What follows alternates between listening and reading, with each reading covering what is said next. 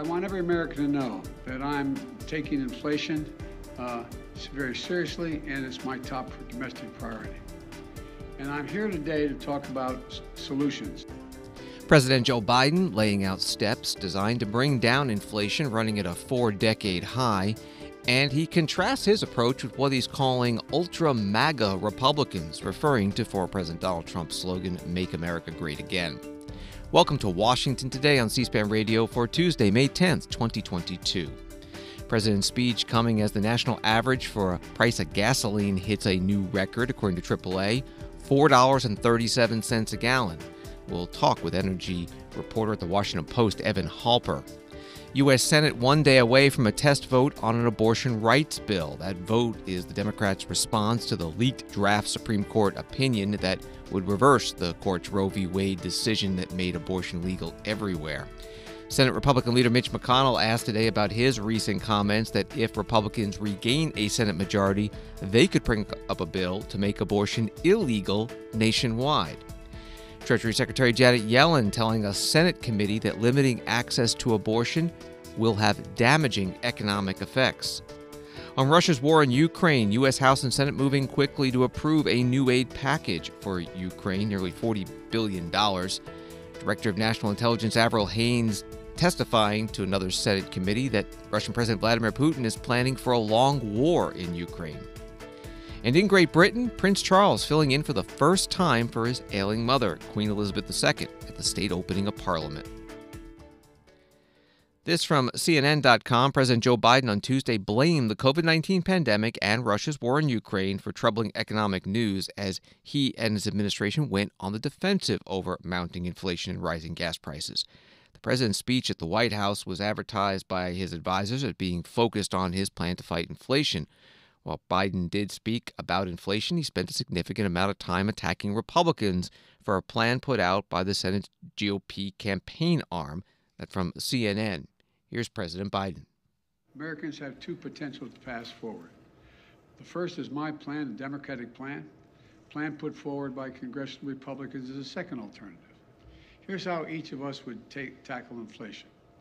My plan is to lower everyday costs for hardworking Americans, and lower the deficit by asking large corporations and the wealthiest Americans to not engage in price gouging and to pay their fair share in taxes. The Republican plan is to increase taxes on the middle-class families, let billionaires and large companies off the hook as they raise prices and reap profits at record amounts. And it's really that simple. But let me explain why this choice is so important. Let me start with the Putin price hike, high gas prices, and energy prices. My plan is already in motion. I led the world and other countries to join with us to coordinate the largest release of oil from our stockpiles of all the countries in history, 240 million barrels to boost global supply. Here at home, U.S. oil and gas production is approaching record levels. In fact, we produced more oil domestically in my first year in office than my predecessor did in his first year. To further drive down prices, my administration is allowing the sale of gasoline using homegrown biofuels this summer, which wasn't allowed before. And to reduce our dependence on foreign oil and reckless autocrats like Putin, I'm working with Congress to pass landmark investments to help build a clean energy future as well. From tax credits for businesses to produce renewable energy, to tax credits for families to make their homes more energy efficient. I met with nearly a dozen CEOs of America's largest utility companies. And they, to a person, told me that, and including Southern Company, American Electric Power, and 10 others. They confirmed that if we pass the investments I'm talking about, we'll immediately lower families' utility bills by as much as $500 a year, according to their one estimate. That's by they're going to make their homes more secure in terms of heat not getting out and air conditioning not escaping because they have good insulation. Now, what's the congressional Republican plan with respect to energy? First of all, their plan is to give oil companies a free pass. For example, right now oil companies are sitting on 9,000 unused leases, oil leases, which are the property of the federal government, on the property of the federal government. Under my plan, they would have to pay taxes, and if they don't use those leases to produce more oil, they just can't sit on it. Unlike under the Republican plan, they'd be allowed to continue to sit on this land without producing while shipping record profits back to their investors. The fact is, the average cost of a barrel of oil has been steady for weeks. So why do gas prices keep going up so high? Republicans have offered plenty of blame, but not a single solution to actually bring down the energy prices. President Biden in the Eisenhower Executive Office Building, part of the White House complex. He went on to discuss ways to unclog supply chains, reduce high prescription drug costs, and talked about tax policy, again, contrasting what he's proposing to the Republicans. And he ended by referring in general to the Republican policies, calling them extreme. I know you got to be frustrated. I know. I can taste it. Frustrated by high prices, by gridlock in Congress, by the time it takes to get anything done. Believe me, I understand the frustration. But the fact is, congressional Republicans, not all of them, but the mega Republicans are counting on you to be as frustrated by the pace of progress, which they've done everything they can to slow down, that will hand power over to them and enact so they can enact their extreme agenda. Look at their agenda. We'll put up on a webpage somewhere, I think I can do this, the Scott Plan. It's in writing. We need a government focused on what families actually need. So I urge all Americans to think about the path I've laid forward. We're going to have to do more beyond what I laid forward.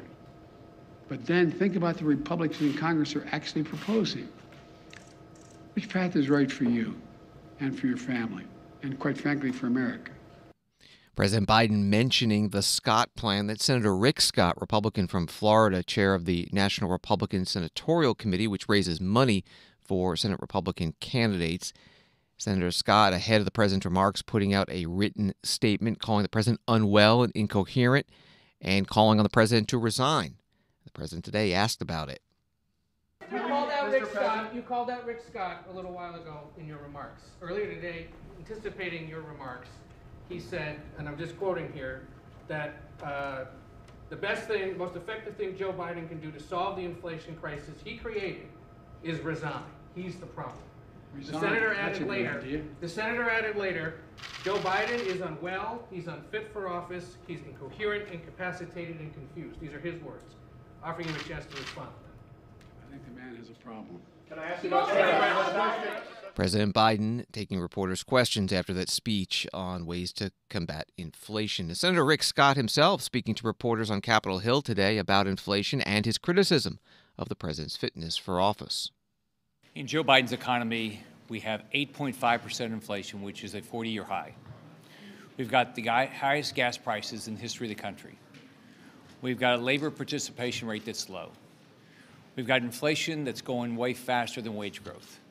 We've got a GDP that's declining, and now we've got mortgage rates that are significantly up just this year. Joe Biden gave a talk this morning, blamed everybody else on inflation. He took no responsibility and has no plan. I think what all Floridians know is this president has no ability to deal with inflation. In the private sector, when you have a CEO that doesn't have the ability to deal with something, they resign. They go on and do something else. Joe Biden ought to do the exact same thing, and that's the only way we're ever going to get inflation under control in this country. More now on inflation with Washington Post business reporter Evan Halper. He joins us by phone. Thank you for being with us. You write that gasoline prices surged to a new high despite White House efforts to stabilize them. What has President Biden attempted, and why hasn't it worked? Well, there's only so much authority that the president has to mitigate the increases in gas prices, and a couple of things he's tried to do is obviously release a whole bunch of oil from the Strategic Petroleum Reserve, and the other thing that he did was make higher blends of ethanol available, or ethanol gasoline available year-round. But these are modest moves, when facing the kind of market forces that he is. And so they haven't been able to stop prices from continuing to go up. The president has set up a contrast with the Republicans. They have their own ideas, but it's, I guess, not what the president feels he can do. In terms of gas prices, yeah, Republicans are saying there should be more drilling. You should ease environmental laws. They talk about a lot of things that maybe could be done to give more of a boost to, fossil fuel companies. But, the reality is that no matter who is president, at this very moment, the possibility of being able to put more oil into the, nation's fuel supply is limited. A lot of this has to do with investing in infrastructure, and, those investments take years. And, some of this is related to the fact that early on in the pandemic, oil was trading, you may remember this, at $0 a barrel. And a lot of, the big oil and gas companies pulled back on investing because it wasn't looking like a good bet. And, some of that retrenchment is now, we're now seeing it in sort of the shortage of supply today. You note in your article at WashingtonPost.com that we're going to get new numbers out Wednesday from the Bureau of Labor Statistics. What are we expecting? The news has consistently not been good, and there are very few indications that inflation is easing. So, part of the speech was Biden getting ahead of those numbers coming out tomorrow. What we're going to see in that data is how much inflation went up in April, and I don't think anyone's really expecting the news to be encouraging. We're talking with Evan Halper from the Washington Post. You mentioned that President Biden giving the speech to get out ahead of it. He also said point blank to American people, inflation is a priority to me. I get it. What's the approach here by the White House? I think the approach is to show that they're paying full attention to this. Obviously part of this is anxiety with the midterms coming up, that this is not a good political position to be in. There's a lot here for the Republicans to attack Biden on. The Democrats control the House, they control the Senate, and they control the White House. And it's easy for Republicans to say, look, they're in charge. They hold all the keys, and look at what's happening, to you and your family, and inflation being out of control. And so Biden's trying to flip that narrative and say, look, we're doing everything we can. These are some measures we can take. This is what Republicans want to do, and he pointed out, Senator Scott's plan, which he characterized as raising taxes on lowest income Americans while, giving corporations and billionaires a pass. As you're looking at the economy, what are the main drivers of inflation now? Sure. Energy is a major one, right? And so a lot of this, the reason we saw gas prices go up to new heights today was because the EU is talking about, a full-on embargo of Russian oil and having that in place by the end of the year. Russia is one of the biggest oil and gas producers, obviously, in the world, and pulling that, out of the market it means a big hit. It's a hit of the proportion, that when you think about like the, Arab oil embargo of the 70s. So that's a big part of what's happening here. And of course, I'm an energy reporter, so when I'm looking at inflation and what's driving it, I'm thinking about energy, and that's what I'm thinking about. Evan Halper writes for The Washington Post. Find his stories at WashingtonPost.com and on Twitter at Evan Halper. Thank you very much. Thanks so much for having me. Wall Street today, the Dow down 84, NASDAQ up 114, S&P up 9. At WashingtonPost.com, Senator Robert Casey, Democrat from Pennsylvania, said Tuesday he would support legislation that would codify Roe v. Wade into law, a dramatic shift for one of the few remaining Democrats in Congress with relatively conservative views on abortion rights. Casey said in a statement, in light of the leaked Supreme Court decision draft overturning Roe v. Wade and the subsequent reports that Republicans in the U.S. House and Senate will introduce legislation to enact a nationwide 6-week ban. The real question of the moment is, do you support a categorical ban on abortion? During my time in public office, I have never voted, nor do I support such a ban. That statement from Senator Casey, some reporting from the Washington Post. Well, the Senate plans a procedural vote on an abortion rights bill on Wednesday, one brought up by the Democrats. It's not expected to pass because it won't get the 60 votes needed to advance in the legislative process. Well, Senate Republican leader Mitch McConnell is speaking to reporters today about that bill and asked about his recent interview during which he said it was possible Republicans might bring up a abortion ban bill should they get the majority after the next election. We've heard a lot of your suggestions here about what your interpretation is of the Democrats' bill on abortion here and what you think it would be. But what we have not heard and what has not been clear is what the Republicans intend to do on abortion. Do you intend to have a bill to ban abortion nationwide if this leak is in fact accurate? What is exactly what Republicans want on abortion? First, let me make it perfectly clear, in spite of suggestions to the contrary, there are no issues which Senate Republicans believe should be exempt from the 60-vote threshold. In other words, there's zero sentiment in the Republican conference in the Senate to get rid of the filibuster. Some of you know I have many flaws, but being inconsistent is not one of them. I said repeatedly no to President Trump when he was there and wanted to get rid of that. Historically, there have been abortion votes on the floor of the Senate. None of them have achieved 60 votes. This particular measure the Democrats have today is particularly radical, and I'll call on others to comment on the radical nature of it. But I think it's safe to say there aren't 60 votes there at the federal level, no matter who happens to be in the majority, no matter who happens to be in the White House. So I think the widespread sentiment of my conference is that this issue will be dealt with at the state level. The Supreme Court, if this becomes the decision, has obviously said this is ripe for discussion in Democratic bodies. We happen to be a Democratic body. Schumer is proving that by having us vote on it tomorrow.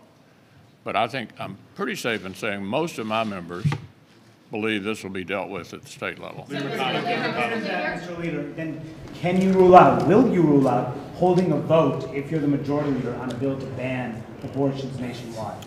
We're going to, let me try it one more time. I think the sentiment in my conference is for this issue to be dealt with at the state level if we are in fact confronted with a final Supreme Court decision that throws this issue back into democratic processes. The Senate Minority Leader Mitch McConnell, Republican from Kentucky, with reporters on Capitol Hill, news conference with other Senate Republican leaders.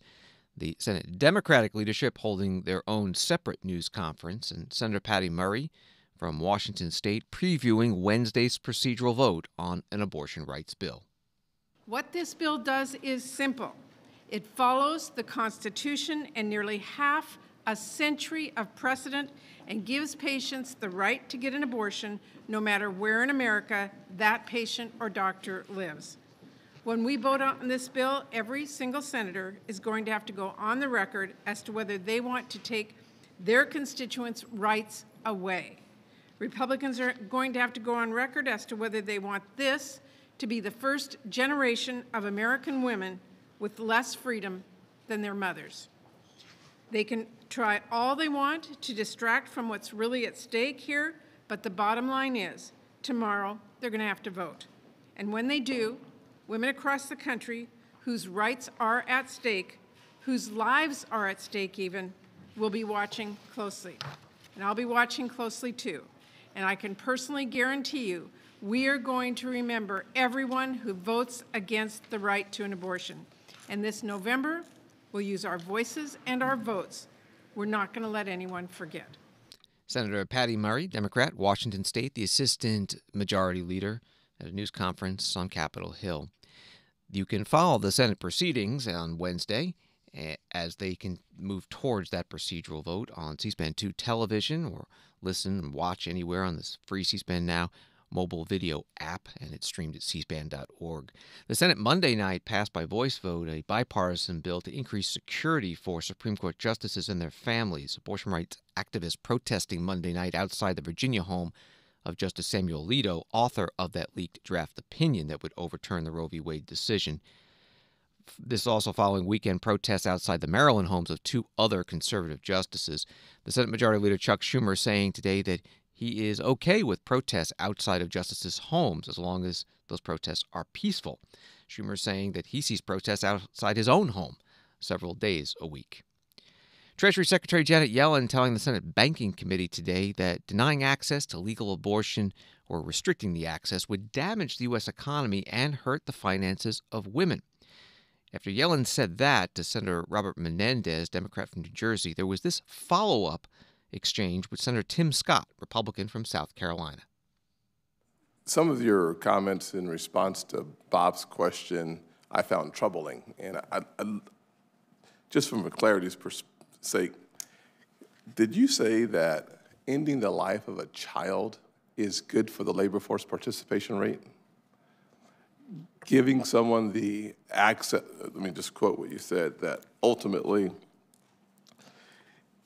increasing access to abortion and reproductive health care allows for our labor force participation rate to continue to increase, that denying women access to abortion increases their odds of living in poverty or need for public assistance. As a guy who was raised by a single mom who worked long hours to keep us out of poverty, I think people can disagree on the issue of being pro-life or pro-abortion, but in the end, I think framing it in the context of labor force participation it just feels calloused to me. I think finding a way to have a debate around abortion in a meeting for the economic stability of our country is harsh, and I'm just surprised that we find ways to weave into every facet of our lives such an important and painful reality for so many people, to make it sound like it's just another 0.4% added to our labor force participation as a result of the issue of abortion. Just, to me, seems harsh. And well, I certainly don't mean to say what I think the effects are in a manner that's harsh. What we're talking about is whether or not women will have the ability to regulate their reproductive situation in ways that will enable them to plan lives that are fulfilling and satisfying for them. And one aspect of a satisfying life is being able to feel that you have the financial resources to raise a child, that the children you bring into the world are wanted, and that you have the ability to take care of them. In many cases, abortions are of teenage women, particularly low income and often black, who aren't in a position to be able to care for children, have unexpected pregnancies, and it deprives them of the ability often to continue their education, to later participate in the workforce. So there is a spillover into labor force participation, but it means that children will grow up in poverty and do worse themselves. Thank you. Let me just reclaim my time on the topic. This is the truth. I'll just simply say that as a guy raised by a black woman in abject poverty, I'm thankful to be here as a United States Senator first. Second thing I'd say is that we can at the same time have a real conversation about increasing child tax credits that are refundable. We can at the same time have a conversation about the opportunity to have a more robust system around the issue of child care, of early childhood education. We could have a conversation about financial literacy. There's a lot of ways for us to address the issue about the child that's here. So that just to me was unusually piercing comments that you made. Senator Tim Scott, Republican from South Carolina, questioning the Treasury Secretary Janet Yellen at today's Senate Banking, Housing, and Urban Affairs Committee hearing. Secretary Yellen was before the committee primarily discussing the annual report of the Financial Stability Oversight Council. She says the U.S. financial system is working well, but Russia's invasion of Ukraine and China's COVID-19 lockdowns are making some things more expensive. We covered the hearing. You can find it in its entirety at our video library at cspan.org. This from USA Today. Tesla and SpaceX CEO Elon Musk said that if his deal to acquire Twitter goes through, he would let former President Donald Trump return to the platform. During an interview with the Financial Times, Musk said Tuesday he had talked with Twitter co-founder and former CEO Jack Dorsey, and they agree Twitter should not support permanent bans on accounts unless it involves bots or spam or scams. It was not correct to ban Donald Trump. I think that was a mistake because it alienated a large part of the country and did not ultimately result in Donald Trump not having a voice. He is now going to be on Truth Social, as will a large part of the the right in the United States, and so I think this could end up being, frankly, worse than having a single forum where everyone can debate. I guess the answer is that I would reverse the perma ban. Obviously, I don't own Twitter yet, so this is not like a thing that will definitely happen, because what if I don't own Twitter? But my opinion, and Jack Dorsey, I want to be clear, shares this opinion, is that we should not have perma bans.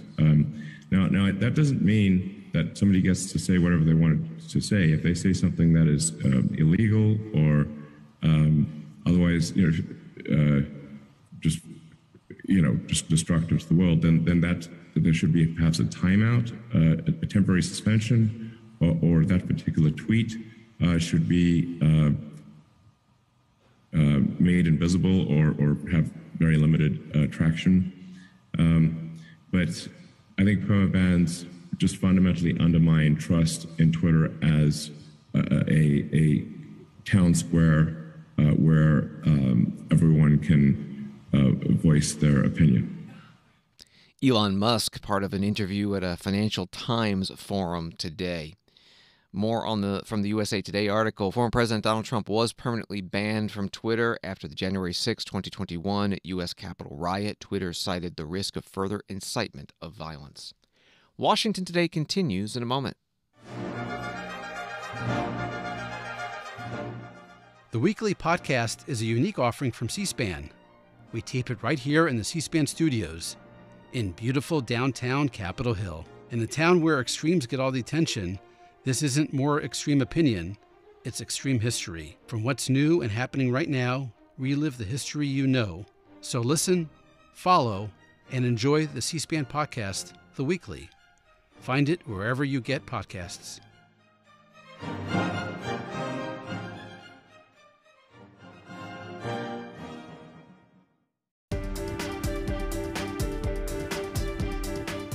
Welcome back to Washington Today, available as a podcast on the free C-SPAN Now mobile video app and wherever you get your podcasts.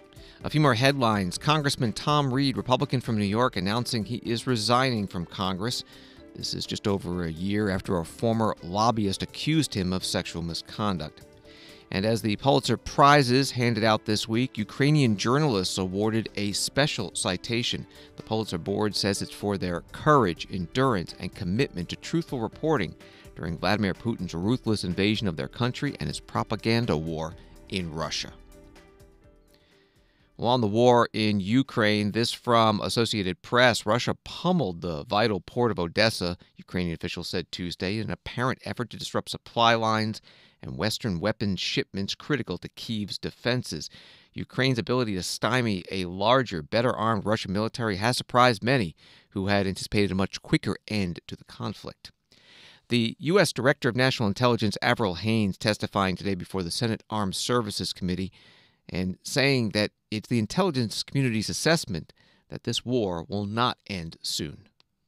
The next month or two of fighting will be significant as the Russians attempt to reinvigorate their efforts, but even if they are successful, we are not confident that the fight in the Donbass will effectively end the war.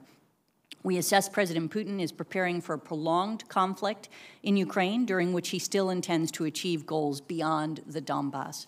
We assess that Putin's strategic goals have probably not changed, suggesting he regards the decision in late March to refocus Russian forces on the Donbass as only a temporary shift to regain the initiative after the Russian military's failure to capture Kyiv.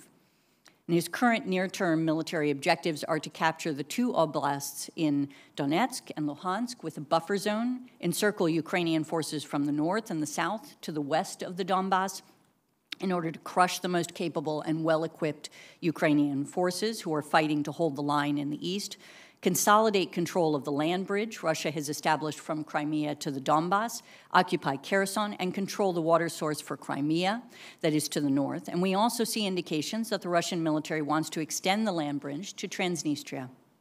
And while the Russian forces may be capable of achieving most of these near-term goals in the coming months, we believe that they will not be able to extend control over a land bridge that stretches to Transnistria and includes Odessa without launching some form of mobilization. And it is increasingly unlikely that they will be able to establish control over both oblasts and the buffer zone they desire in the coming weeks. But Putin most likely also judges that Russia has a greater ability and willingness to endure challenges than his adversaries, and he is probably counting on U.S. and EU resolve to weaken as food shortages, inflation, energy prices get worse. Moreover, as both Russia and Ukraine believe they can continue to make progress militarily, we do not see a viable negotiating path forward, at least in the short term. Avril Haines is the Director of National Intelligence, today on Capitol Hill before the Senate Armed Services Committee. United Nations General Assembly voting overwhelmingly today to let the Czech Republic replace Russia on the United Nations Human Rights Council. UN previously voted to suspend Russia's participation in the council over allegations of human rights violations by Russian soldiers in Ukraine.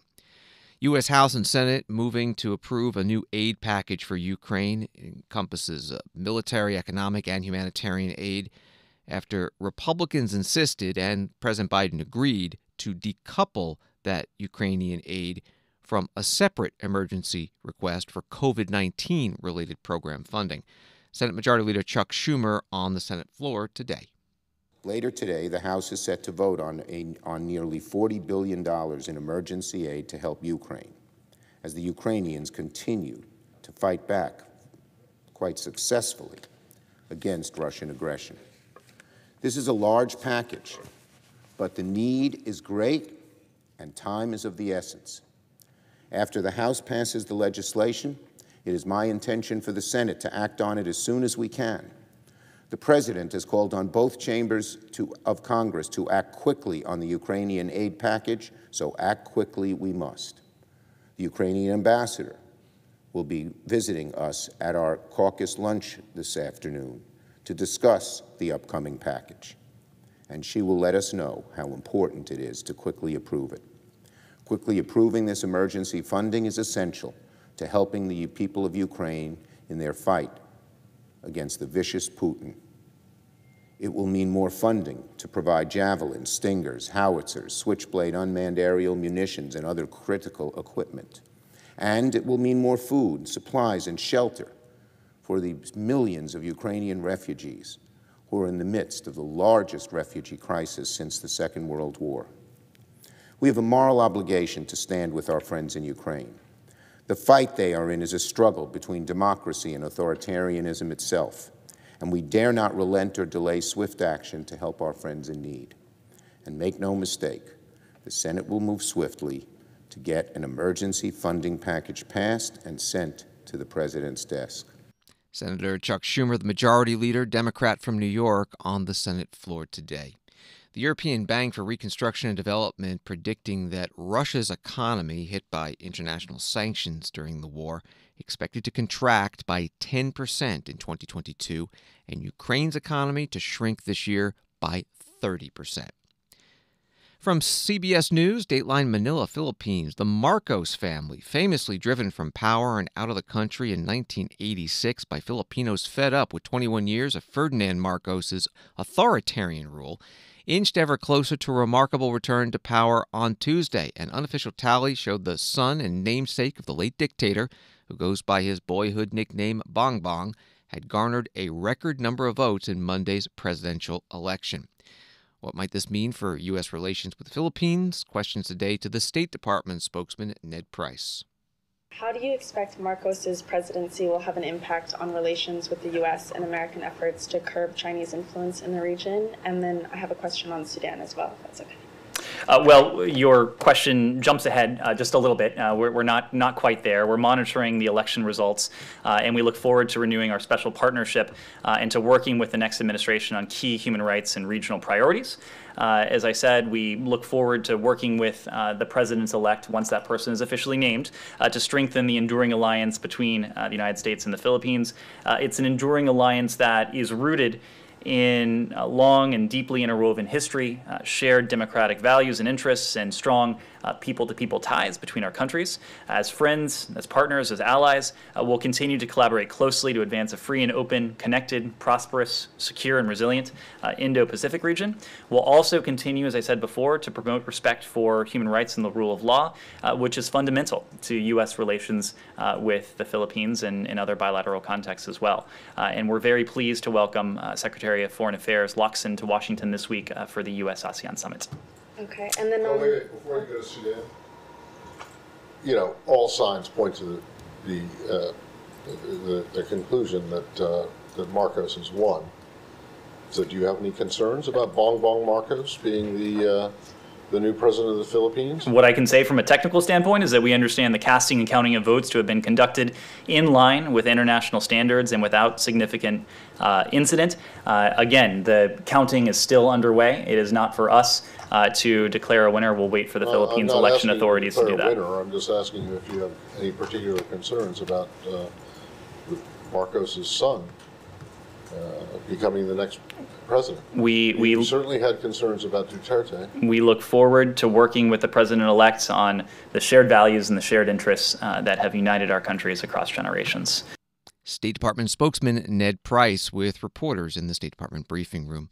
If the results in the Philippines election stand, Bong Bong Marcos will take office next month to start a 6-year term as president with Sara Duterte as his vice president. She's the daughter of the outgoing president, Rodrigo Duterte. In London, reporting from Reuters, Britain's heir to the throne, Prince Charles, and Prince William took center stage amid the pomp and pageantry of the opening of Parliament on Tuesday, replacing the 96-year-old Queen Elizabeth, who missed the grand set-piece event with health issues. With the Queen forced to withdraw for the first time in almost 60 years, Charles stepped in to read out the government's legislative agenda at the Palace of Westminster. First time he has taken on such a major constitutional duty. My Lords and members of the House of Commons, Her Majesty's government's priority is to grow and strengthen the economy and help ease the cost of living for families. Her Majesty's government will level up opportunity in all parts of the country and support more people into work. Her Majesty's ministers will continue to support the police, to make the streets safer, and fund the National Health Service to reduce the COVID backlogs. In these challenging times, Her Majesty's government will play a leading role in defending democracy and freedom across the world, including continuing to support the people of Ukraine. Her Majesty's government will drive economic growth to improve living standards and fund sustainable investment in public services. This will be underpinned by a responsible approach to the public finances, reducing debt while reforming and cutting taxes. Prince Charles at the state opening of British Parliament, reading a speech written by the elected government currently led by Prime Minister Boris Johnson. Associated Press adding this: the monarch traditionally arrives in a horse-drawn carriage, sits on the sovereign's throne in the House of Lords, and wears the imperial state crown. But Charles sat not on the sovereign's throne, which had been removed, but on the consort's throne, which had been used by his father, Prince Philip. In the place of where the Queen's throne normally is placed, the imperial state crown was placed on a velvet cushion, and you heard Charles delivered the speech in the third person, using Her Majesty's government instead of my government. Also, this from AP: the Queen formally asked Prince Charles to deliver the speech under rules that allow her to delegate some of her duties to senior members of the royal family who are considered counselors of state. Counselors of state are required to act in pairs, so Charles was accompanied by his eldest son, Prince William. Queen Elizabeth has missed only 2 other state openings of Parliament, 1959 and 63, during pregnancies, and during those times, Parliament was opened by a royal commission. Thanks for listening to Washington Today. You can get more top Washington stories sent to you every day by subscribing to C-SPAN's evening newsletter Word for Word. Sign up at c-span.org/connect. Have a good night.